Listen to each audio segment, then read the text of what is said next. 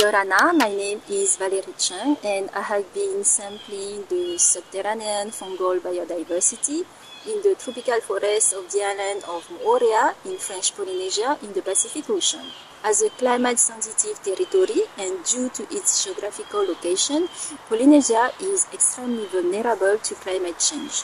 Moreover, it belongs to one of the 35 world biodiversity hotspots called Polynesia-Micronesia Hotspot. Hello, I am Nahuel Policelli and I am sampling underground fungal biodiversity in Chubut province, eastern Patagonia, Argentina. This steppe ecosystem has been invaded by some plant species that have native counterparts, and I want to understand whether non-native invasive plants can associate with native mycorrhizal fungi as a potential facilitation mechanism for their invasion.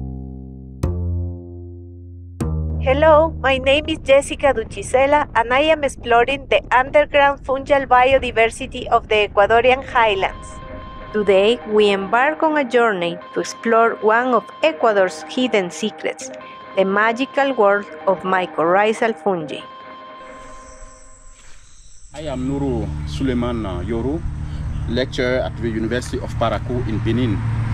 So, in the scope of our project, we will sample in the southwestern part of Ivory Coast, where we have large area of cocoa plantations. Dense forests are cleared off and replaced by plantation of cacao, of exotic trees, including cocoa, including hevea, including cashew.